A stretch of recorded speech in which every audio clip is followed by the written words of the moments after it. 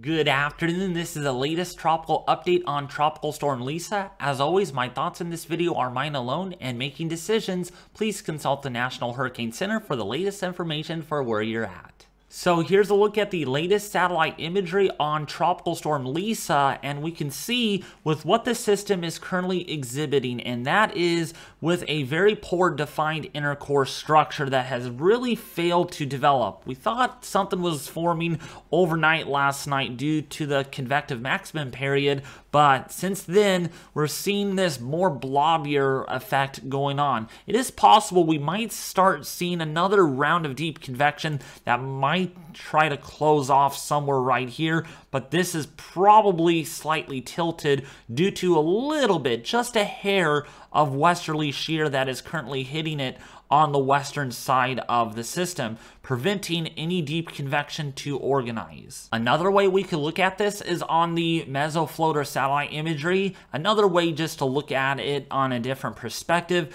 and we can see that there is where the center might be located, and you can definitely get an idea that the deep convection is slightly offset from the core. The system is trying to get organized, it's trying, but each time it does, there's either some dry air that gets ingested into the system, or there is a little bit of shear that prevents a better well-stacked vortex that has failed to do so already. We might start to see the beginnings of maybe an inner core structure that we can see that is trying to form on there, but it's very too early, hard to say if that is indeed developing at this time. But either way, right now, Lisa is a formidable tropical storm with winds of 60 miles an hour. We had a Recon mission that flew through the system and made 4 passes through Lisa, and we can see that, of course, to the south of the system, a very poorly defined center with very light, loose westerly winds. And you can see the wind barbs here on their latest pass, really not much of definition as far as winds go. But however, on the northern and northeastern side, there has been a pretty good fetch of tropical storm force winds, that of being about 60 miles an hour with a pressure that is remaining fairly steady. It did drop though from about 1,008 millibars to about 1,004, which is a 4 millibar drop in pressure, or about a millibar an hour in air pressure falls throughout its adventure throughout the system. So we are seeing a slightly strengthening system, but this has not been reflected very much here on the wind barbs to the south, where very loose, weak westerly winds have been found. It might be even a secondary low that may have formed briefly, making this a little uncertain in terms of exactly where it's headed. So now, what is the infrared satellite imagery showing here, or the microwave we should say? And we can see there is our storm roughly right there, and you can see, actually, you know what, it may be a little further to the north. It's probably right here. So we can see a lot of the deep convection here is offset to the east side of the system, with a little bit of thunderstorm activity and showers on the western side. So this is still a little bit innocuous. It's a little bit weighted on one side, again due to just only a little bit of shear, and for this given period, you know, you don't want a lot of shear on just a formative type of system, that's forming and strengthening, because when you get shear that's this, it doesn't have to be very strong, by the way, to actually get an offsetted vortex. And so Lisa, what I'm trying to say here is Lisa is trying to get better organized, but 10 knot, maybe 15 knot of shear is all it takes just to kind of offset things just a little bit. So as of the 11 o'clock advisory, we should get a new update here from the NHC in the next couple of hours. And as it stands right now, winds are at 60 miles an hour. It is moving to the west at 14. It is expected to be a hurricane by tomorrow morning. That's why there are hurricane warnings just to the north of Honduras, as well as getting close to Belize under a hurricane watch at this time. We got tropical storm warnings all the way down there in Honduras itself into the Yucatan and Playa del Carmen area of Mexico. Just to the south of you, you are under tropical storm warnings and hurricane watches. This is a system to please take seriously. Just because it is not impacting the United States, well, we have viewers that do watch this from Mexico as well, and yeah, that does the trick. So, as far as key messages do go for Tropical Storm Lisa, hurricane conditions are expected in the islands of Honduras early Wednesday and possible along the coast of Belize by Wednesday afternoon. Hurricane conditions are possible in eastern Yucatan in the hurricane watch area Wednesday afternoon. You could pause the video, read this, because I will bore the heck out of you all if we spend too much time on this.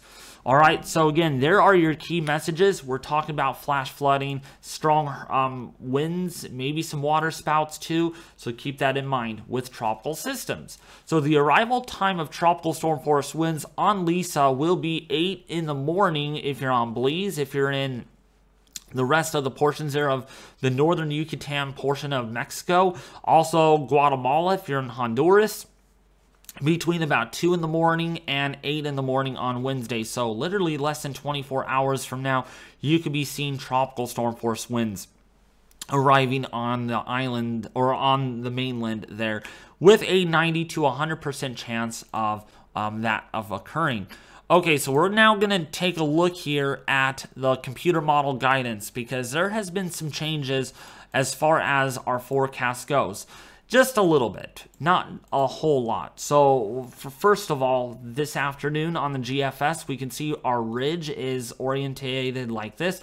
By the way, this is 3 layers in one. So in the rainbow colors, we have vorticity. You can't miss that very much. It pops out to you very easily. And then all these lines of isobars or isotherms or heights, and in other words, are heights of geopotential height. This is another way of showing where the ridges are, where the troughs are. And so Lisa is right down here underneath this ridge that is to the north and mainly kind of to the northwest. However, the ridge is orientated in a way that the system is likely to move kind of in this general direction versus a ridge being orientated like this, where the system is likely to be forced right into, say, Honduras because of the ridge orientated like that. So instead, we have a whole different setup here where we have the ridge to the northeast of Lisa. That's going to allow Lisa to, again, generally move towards the west-northwest at a pretty good pace, not very slow, not very fast, as it remains underneath this high, as you can see here on the geopotential height. You can see a secondary high too is located here, and so there's a little bit of a steering influence here from the southeast, and that's why the system is likely to feel that pattern going forward as it makes landfall by Wednesday afternoon. On the H-Wharf model, we can see how this evolves a little differently. There's been some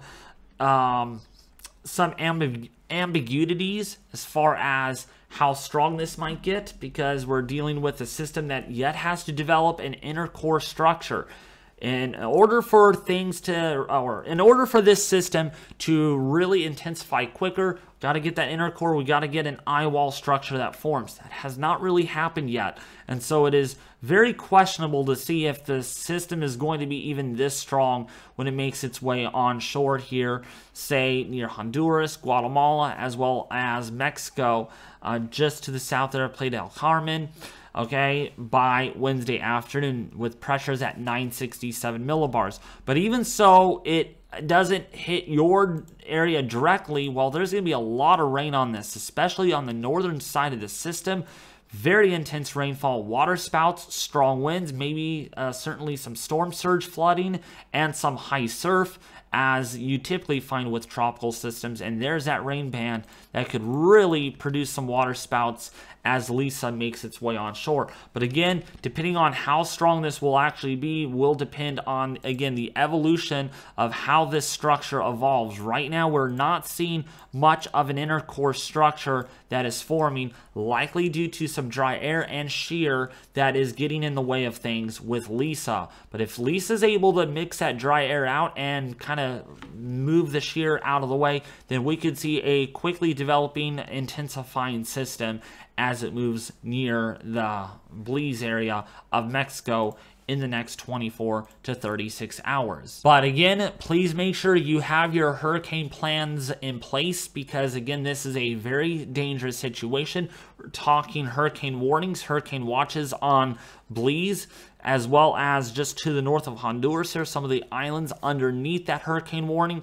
So this is to be taken pretty seriously, with storm surge flooding, fresh water flooding, as well as water spouts, and maybe a few tornadoes even on shore, depending on how this all evolves, and high surf and rip currents. So please heed my advice, because I'm only here to doing what I can best for you all. But in order to get the latest information on this system, you have to subscribe, or please consider subscribing to get the latest. Share this and also like the video. And yeah, check out our Weather United Discord server for more information on this also. Okay, but that's going to do it with this video. Thank you all for watching.